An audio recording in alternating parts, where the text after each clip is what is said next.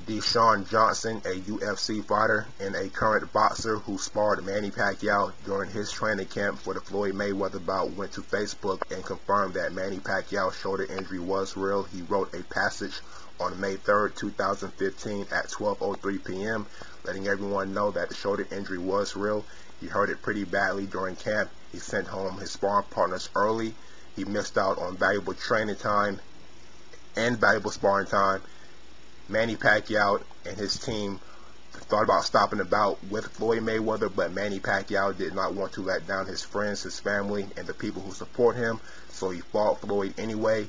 The shoulder injury was supposed to be a secret. All the sparring partners were not allowed to talk about it, and he gave Manny Pacquiao credit for fighting Floyd Mayweather even though he knew he had a hurt shoulder during camp.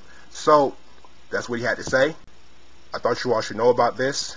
He did not say exactly when Manny Pacquiao hurt his shoulder, but I believe he may have hurt it, I'll say, from somewhere between 2 weeks before the bout to about a month or so before the bout, because he could have hurt it around April 13th.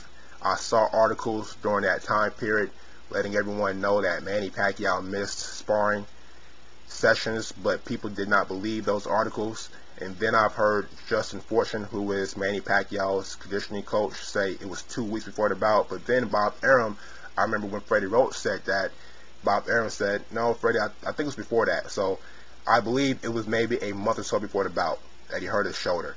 And it was supposed to be a secret, which is why he never brought it up.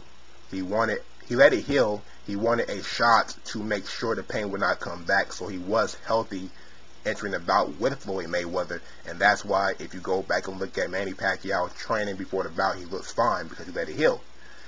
And then he wanted a shot to make sure the pain would not come back. He hurt it during the fight with Floyd Mayweather. Pain came back around the third round. In the fourth round, he backed off because of the shoulder injury. He said it was too much for him to bear, too much pain. And then he did not bring it up. That's why when Matt Kellerman asked him questions at the end of the bout, he didn't talk about the shoulder injury because it was supposed to be a secret.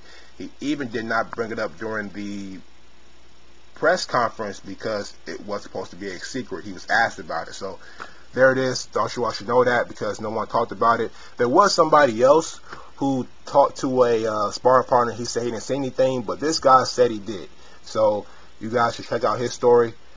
I am surprised that no one actually talked about his story the way they should have, because this is huge. You know, he said he saw something, so here it is. All the information is down below. Cool through this. Thanks for watching. Have a great day. Bye.